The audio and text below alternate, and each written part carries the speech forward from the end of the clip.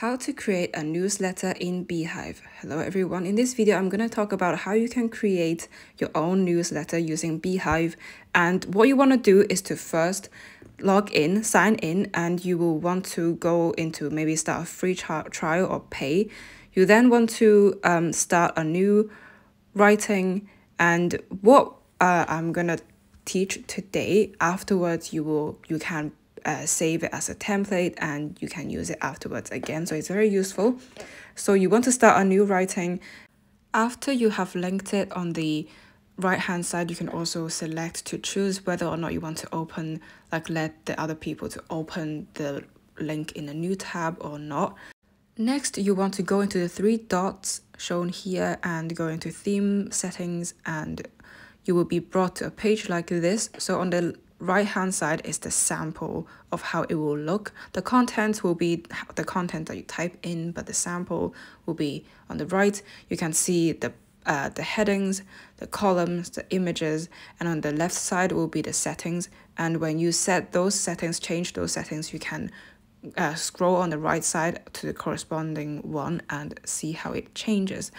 So for me, I'm gonna first change the background color. I will change both the outside background and post background to be a shade of off-white. I will then go into spacing, also in background, go into spacing and change the margin into 25 pixels. I will then go to body text. All these things you can customize it yourself. I'm just doing it in the way that I want. And obviously you can go onto the right and see if you like it. If you don't like it, you can always change. We'll change the body text, the font to be Helvetica, the spacing, into the paragraph spacing to be 10 pixels, the headings to be also the space between headings to be 6 pixels. To change all of them into 6 pixels, the spaces between to be 6 pixels. I also finally change the image to be the space to be 4 pixels. Then we go into the actual intro paragraph. For the introduction paragraph, you want to type in some random fact or event that has just happened. So this is just a template. You can obviously type what you are supposed to type, and then I will just type a bunch of X's below it. And because the paragraph, this is just an introduction paragraph, you're not going to have any separate paragraphs within this paragraph, or there's not going to be a heading, so you don't need to type enter afterwards, and instead I just type a bunch of X's. You can also just copy one of those sample texts on the theme settings. And next, what you want to do is add in today's email, so something like a breakdown of what is in today's email. You want to / and choose bulleted or numbered list, and then you can type briefly what is going to be in today's email. So you want to also highlight what you want to bold and bold the text.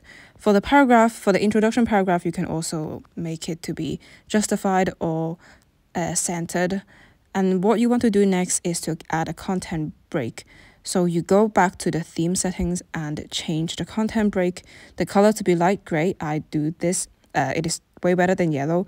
Light gray content break color, and the style to be solid, the thickness to be 1, the width to be 100, so it will go across the page, and also space to be 10. Next will be the actual body paragraph. You want to first have a colored subheading. So the subheading will have the font size the same as the content, and also the color will be the color that is the main theme color of your site. However, in here you see that what we are typing is not changing like how the theme is going.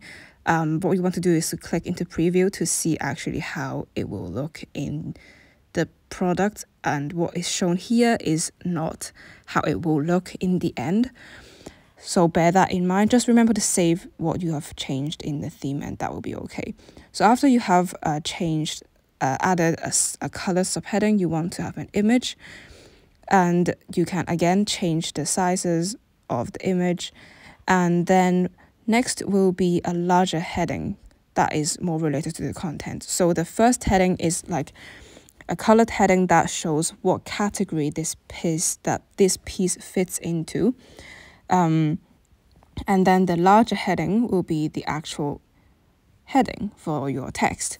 So the size will be 22 pixels, bolded, and what you want to do is to remember that you can when you are changing the headings, and after you other have than done using the for its large forward heading, you slash want the text type, so the actual forward text slash and the type heading 2 or heading 1, the same you can as just the highlight the introduction heading and paragraph click that so H something like on top whatever of the random text that selection you just bar paste into and it, click the H1 text paste 2 size, and the font size should will be make your heading 16 into pixels, heading so 1 just or heading like 2. the So color that's the way that subheading. you can do that. And after that, you will want to have a smaller heading.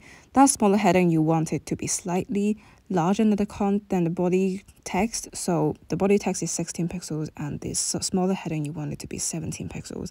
And then you will have the body text again. You can copy and paste the number of headings that you want to have at least in each paragraph for your template, or you don't need to do that either.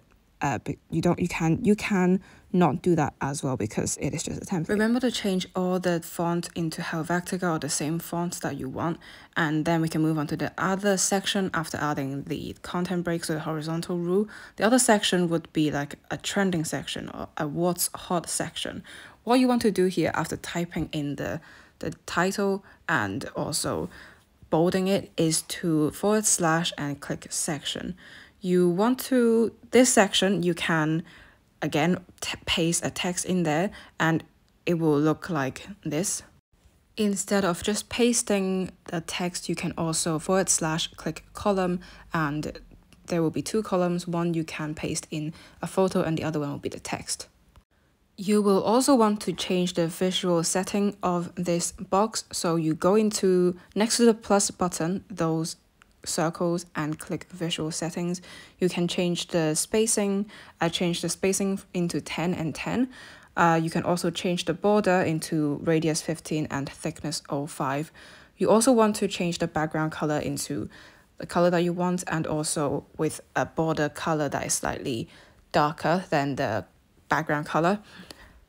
And also for the radius of the border, the greater the radius is, so 50 will be a lot rounder and 15 will be less round. So that is what radius is. The greater it is, the more circular it is. And the final thing that you can also add is a table of content. And what you want to do is to / and click table of contents. It will appear automatically after you have done all the contents. You can also do that beforehand, but afterwards you can see it directly. And what you want to do is to click onto the 6 little dots next to the plus sign again and drag it up to below in today's email, and it will be in there. You can also edit the contents of the table of contents. So you can use either table of contents or what's in today's email, or you can use both as well. And this will be the email. Remember to change all the theme settings. To save all the changed theme settings, you can preview it, send a sample to yourself, save the template so the next time you can just open the template and use the template. This is the end of the video. Thank you very much for watching.